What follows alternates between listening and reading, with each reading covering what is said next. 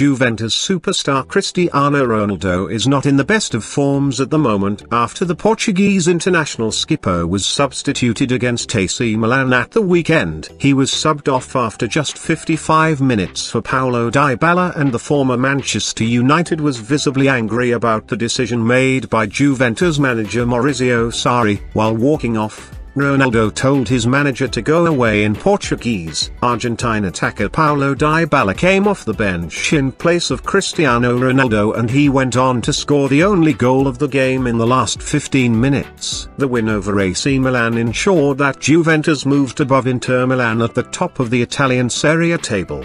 Cristiano Ronaldo is the record signing at Juventus following his move from Real Madrid at the start of last season. He was part of the team that won the Italian Serie A title for the 8th straight season in the last campaign. Ronaldo has now been subbed off in the last 2 games in the colors of the Italian champions. That's it from this video. Hit subscribe and bell icon for more gossips and updates about football world.